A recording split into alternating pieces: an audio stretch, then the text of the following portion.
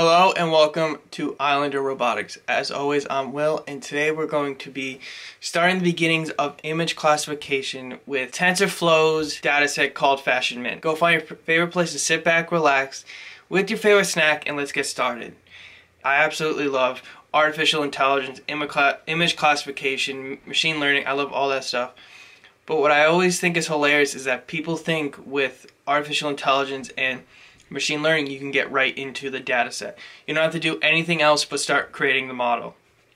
The funny thing is that before you start programming the model and developing the model that's going to become your trained model, whether it be artificial intelligence with TensorFlow or with machine learning with Python, you first have to start with the data preprocessing of the data set so that you understand how to visualize the data when it is done being trained. So today's video is going to be about how to preprocess the very nostalgic Fashion Mnist of TensorFlow. Alright, so starting off, the first thing we're going to have to do is import the two libraries we need, which of course is going to be TensorFlow as well as matplotlib.pyplot, and those two libraries are going to allow us to visualize the data for the next part after the data preprocessing.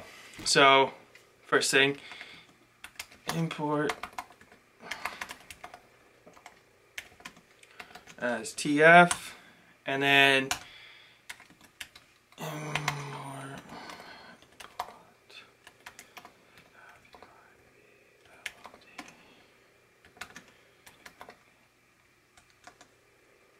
Alright, so now that we have the two libraries that we're going to use, the next thing we have to do is assign our data set to a variable. So since it's Fashion Mnist we're going to be using, the variable is going to be fashion. And we're going to be pulling the data set from tf.curious.datasets.fashionMnist. So as you'll see on the screen,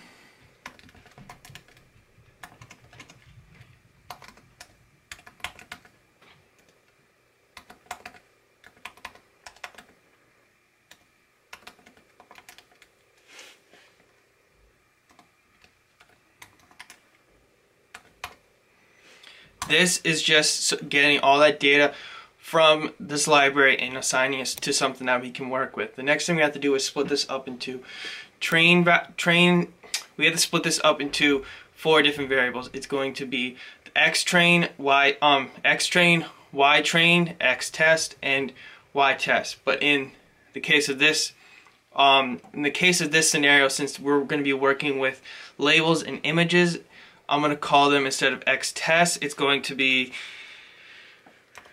train images,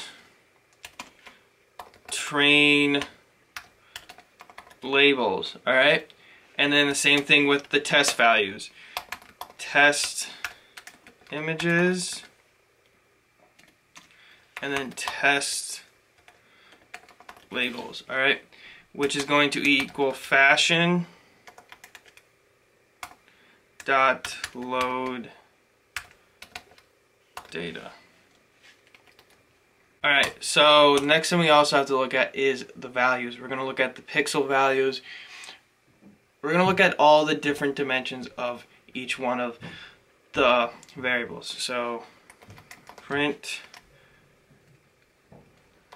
train images dot shape. The dot shape is actually a built-in class of TensorFlow, of Python, that allows you to see the different dimensions. So real quick, I'm going to run this. You'll see there's 6,000 different images in train image, as well as each image is made up of 28 by 28 different pixels. And you'll see that same thing with the test images as well.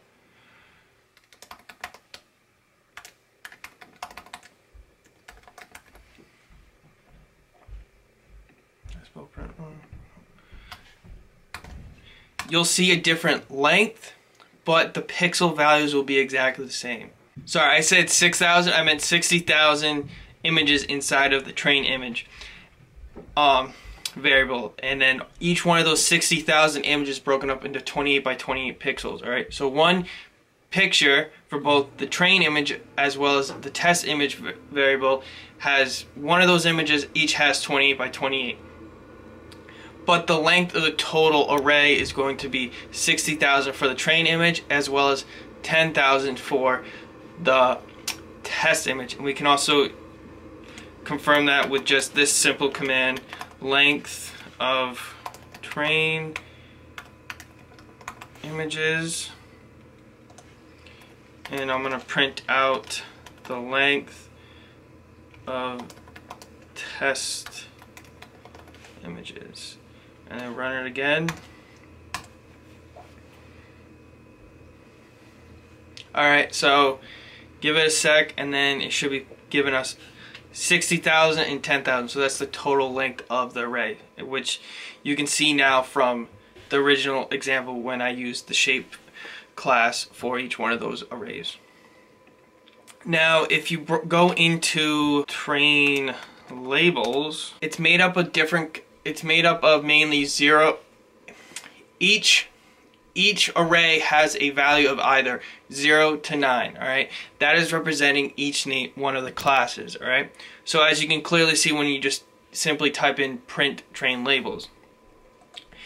Now, so that we can understand, so right now the train labels is in essentially computer language. It's just numbers, zeros, it's a number from 0 to 9. The way we're going to get it so that us humans can understand it is we're just going to simply run, we're going to have this variable, well, this list inside of it, which is class names equals t-shirts, trousers, pullovers, dress, coat, sandals, such and such, right? So if simple way to do it is going to be like this. Well, actually, I'll show you more exactly on why we have to do this in a sec. It'll make more sense when I get to that portion of the video. But the next thing we have to do on the data preprocessing section of Fashion Mnist is we have to check the pixel values. We know that each image is 28 by 28 pixels, but what is the greatest value of those pixels? All right, so we're going to use matplotlib for this example. So plt.figure, just do it like that, and then plt.image show train images 0, because we're going to call the very first image in that array. So plt image show, and then plt dot color bar, and then plt dot grid. We're going to set a value of false because we don't want to see the grid. And then plt dot show. This is also another when you're making a graph, when you're making a plot with matplotlib, make sure at the end you always put plt.show, because I have made that mistake and not had it and it doesn't pop up. So right here we're going to see the very first image. We're going to see the image of the very first picture of train images, alright? And you're going to see the value of each one of the pixels. So as you can see, it goes from 0 all the way up to a little bit past 250. It's not 260, but it's a little bit past. So we're going to say it's 255. Now we're just using the first image. It is very easy to just say, okay, what about the other images? There's 60,000 other images. Are they all 0 to 255? Well, let's just run a simple one. We're going to get rid of this, do a for loop for I in range. We're going to say 10. Alright, we're going to just look at the first 10 images. plt.im show train images I. plt.color bar. plt.grid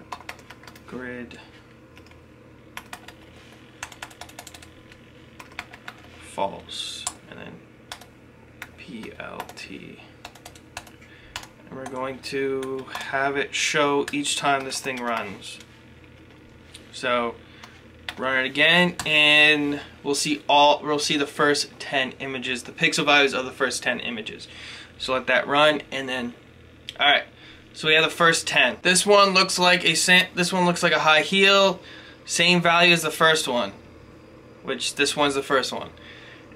Again, again, again, and again. All these images, the highest pixel value is 255. So after we find the pixel value, we have to make sure that the class names line up properly with the train labels, alright? We have to make sure that the labels are matching so that essentially the computer labels match with the human labels, alright? So that both the computer and the human can understand what each one is saying. So plt.figure, and then fig size,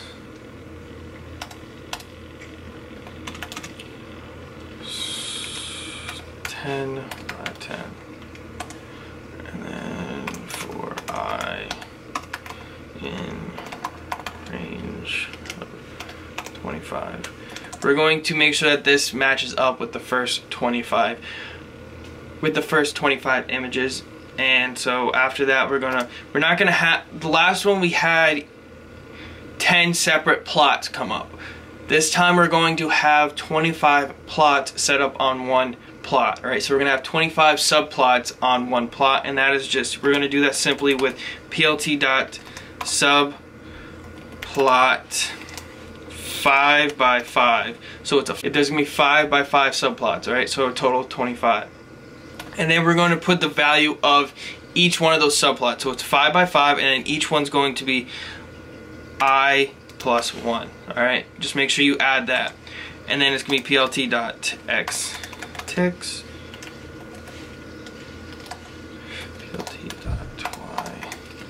plt.yticks. And the next thing we're going to have is the image show. Alright, so it's going to be the same as before, but we're going to add something at the end. I am show train images, comma, we're going to add CMap, and CMap is going to be what makes the images properly size up for the plot. Alright, so CMap equals plt.binary,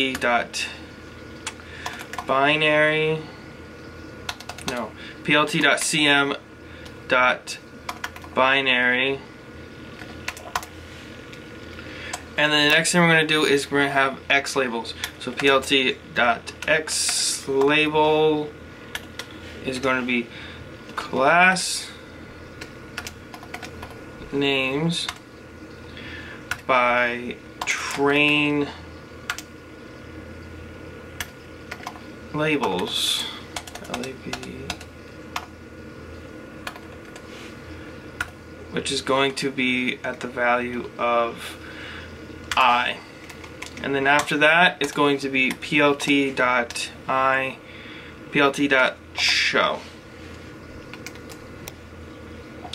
Run this and we'll see if the values of the labels in the train images match up correctly with what we actually want those values to be in real life. So let me make this a little bit bigger. And I would say that the class names match up correctly with the train labels. The first one we got is an ankle boot. I would call that an ankle boot. Then we got a dress over here, pullover right here, sandals, coat. Bottom line is that the labels correctly match up with the class name labeled. Alright, so with that being said, I'm gonna leave this video right here. Join me next time where I show you how to actually implement all the values I showed you. So why it is so important for us to find out the pixel values, that 255 value, and why it's so important for us to make sure that the labels match up with the class names. If you're not yet subscribed, consider hitting that subscribe button with that bell, as well as that bell icon right next to it. As well as, if you learned something and you enjoy this video, please consider hitting that like button. It really does help support this channel so that I know that I am providing you guys with content that you all actually enjoy. Until next time, I'll see you. Bye.